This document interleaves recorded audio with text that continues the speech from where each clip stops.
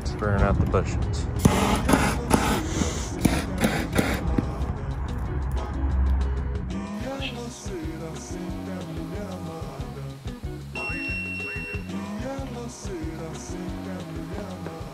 Close cam. It was messy. You guys, so we actually postponed this video for at least a whole day because we got a light. Freaking professionals. I was about to be wearing a lab mic in our recorder thing, but then our the adapter broke. Adapter thing broke, so. So obviously, dude, look at this table. This is like, all these parts are too beautiful to put on the bottom. That's probably my biggest gripe with this entire kit. Is they took the time to make like everything so badass and like, it's going on a race car and I'm just gonna go ahead and ruin it.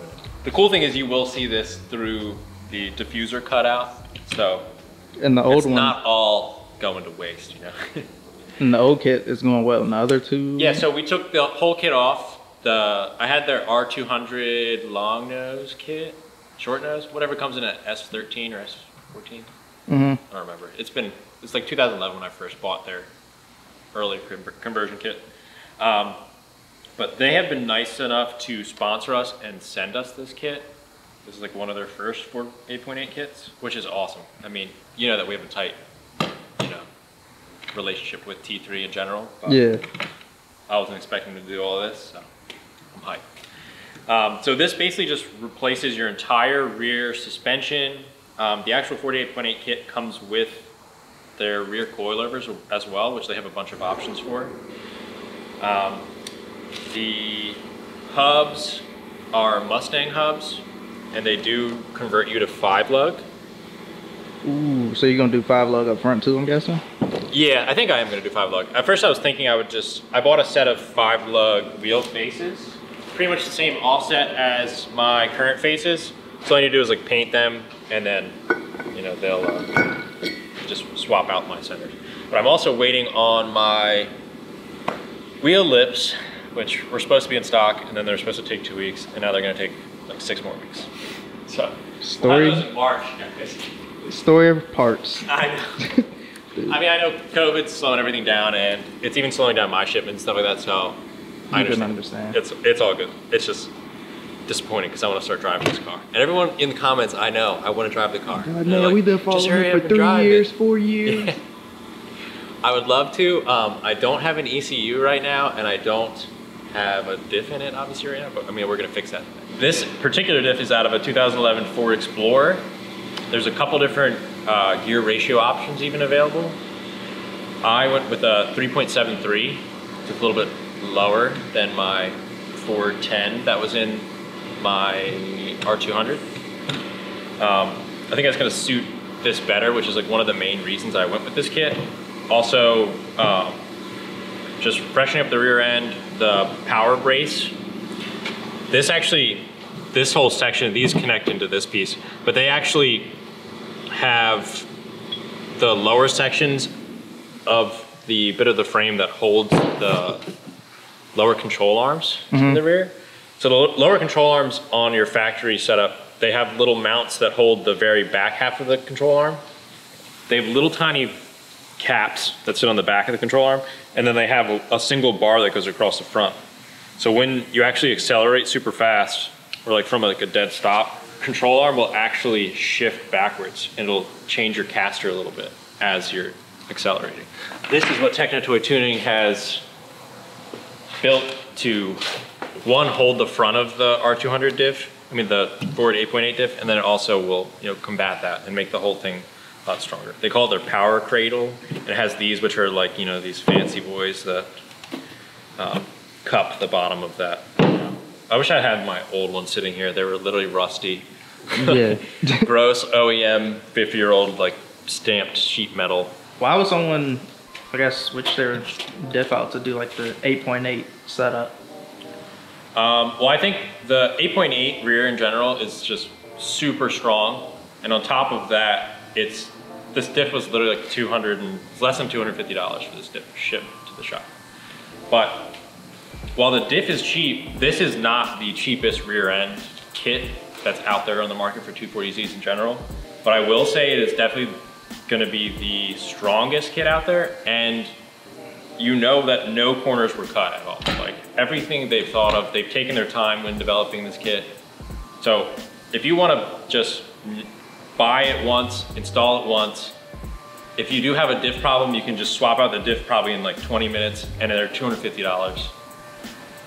I think it's like a no-brainer. It's a great way to go. If you're building a 240Z that's gonna be powerful and have any type of like likelihood of maybe snapping axles or blowing a diff or something like that, it's, I was just you wanna not worry about it. This is the best option. I like the fact that you can get a diff dirt cheap and they're like super accessible. Yeah. Because so many Fords. You'll put more money up front in all of the, everything Hardware. like the hubs and the coilovers that come with this kit and everything that, and the crazy, they made their own custom chromoly axles, 4340 chromoly axles. Dang. With like Mustang ends and stuff like that. Yeah, so everything should be bulletproof, and if you need to, you can just buy a $200 diff and throw it in. But these diffs should hold like 700 horsepower easy, so. All right, so first things first, before we start installing the cradle and everything, we're going to install the diff cover. They're these little load pad things that run on top of, press on top of these guys. But they did mention that you should use a gear oil capable silicone sealant on the bolts in the cover, and probably in these two mounting bolts for the mustache bar as well, because otherwise you could possibly have some seepage through them. So we're just gonna run those back out and then throw the cover on. The nice thing about the cover too is the OEM cover had an actual, like a silicone bead around it. This comes with the cover and all the hardware you need, so. I can't wait to see this thing mounted up there. It's gonna look great. Me too. I mean, the R200 kit looks good, but man. Also, the entire kit, you only need like 4 different size sockets and L's, which is pretty cool.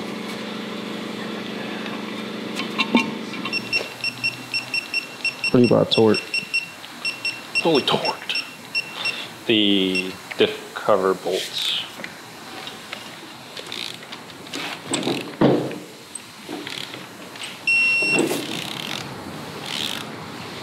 Again, let me run these in. Don't you love the smell of diff fluid? This stuff actually doesn't smell that bad. This smells a lot like Elmer's glue. I have nightmares of diff fluid. Yeah. I hate the smell of this stuff. Yeah, most gear oil's like oh. Cut the cheese. Wasn't me, bro.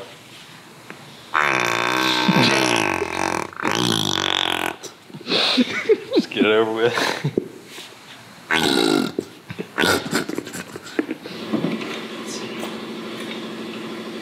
Ooh, this is a lot nicer than their old setup. You had like fish bolts in, which wasn't the worst, but this at least has, on one side, it's got a lot more room. They snuck in 30 foot-pounds. What? Yeah. Damn. I think I can kind of see it. Oh, look, they show you down here too. 30 foot-pounds for these boys too. I can definitely see that one. Let's get it close. Idiot proof. Yeah. All right.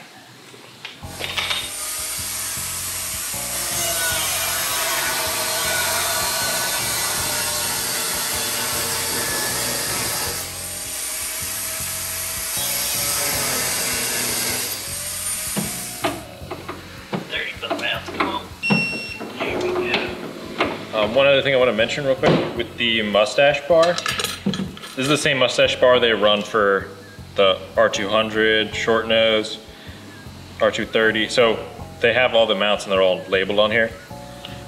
So even if you don't have the Ford kit and you have the R200 kit, their newer version of this has slots on the ends of it here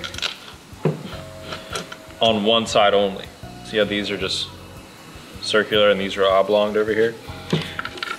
which is awesome because it gives you a little bit of play left and right on like where to mount this.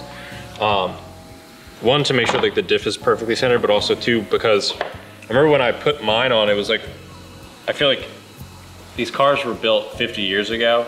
They're not gonna be, the standards for factories back then were not exactly the same. So that gives you a little bit, because you have to run these onto these posts, and it's gonna be like kind of tight sometimes.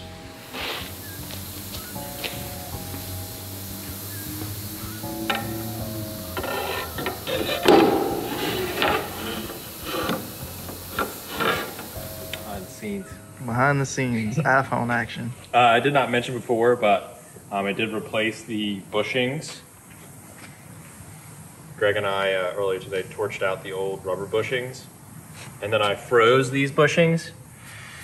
And this one, I did not heat this cup up enough, and it went in halfway, and then it wouldn't go any farther, so I beat the shit out of it.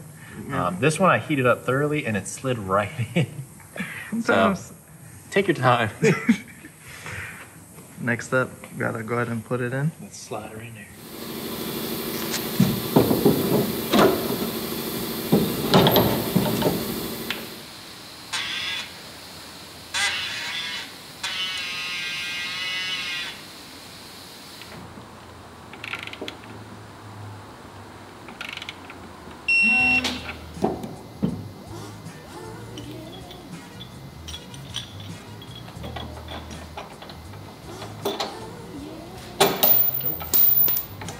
Okay, so I loosely put together the power cradle, which is just this main section that actually has two of these little diff mounts, and then these two bars which run to both of the pickup points for the rear control arms. And these diff mounts have a bunch of little bolts in the back that you actually bolt these bolts through here. They have so many different configurations because depending on what diff you have, it might be mounted here, or just running two through the sides. So I already have one mounted on the other side, but I'll show you. It takes a long bolt through it, and that catches the head. And then my washer. So this mount will go on the other side, obviously, so I already set this one up.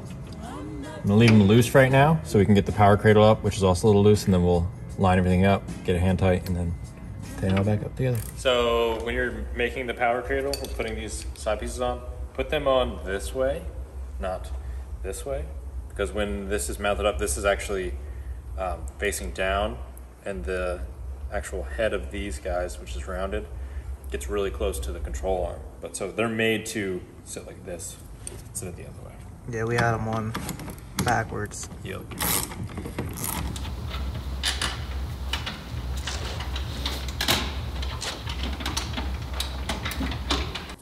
Okay, so the last piece we have to do is assemble the hubs and then just put the axles in them. So these are the same hubs that they run for their R200 kit, which does not use the Mustang hub.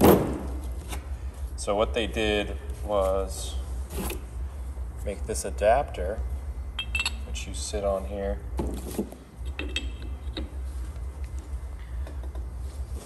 And you run these little shorty bolts in there, which I'm going to use Loctite.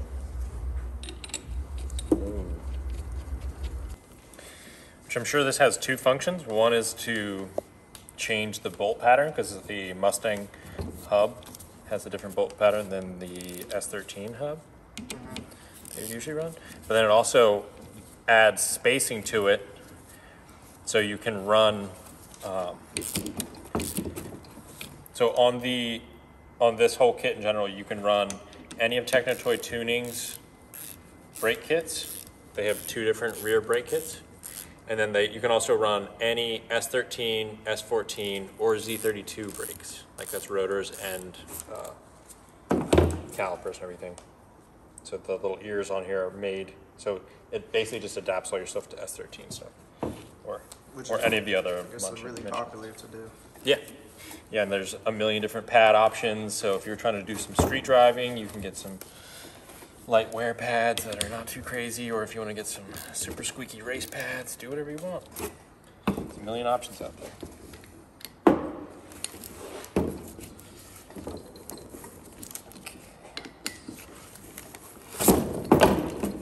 One of the pieces that did not have the torque spec on it. So, we realized after the fact that the axles are actually different sizes. This one's got like a little conical shape where the other one's flat. This one's actually slightly thicker, and they have two different color rings, which we should have realized once they have two different color rings. But there's a black ring and then there's a yellow ring. The yellow ring should go on the passenger side because it has a slightly thinner collar, and the black ring should go on the driver's side. We put the yellow on the driver's side, but we accidentally popped it all the way in to these little clips, and I don't have the tool to get that popped out right now. The little axle puller tool, but it's not here at the shop. So we're gonna do that another day. But we're still gonna put this side all the way together because it's 2 bolts and you can drop the whole hub down, slide the axle in once we have the puller. The other thing I'm also waiting on anyways is 5-lug S13 rotors. So my S13 single caliper brakes were completely fine, but the rotors I have are 4-lug, so I have to get 5-lug drill rotors. And wheels. And yeah, but we got that solved. So.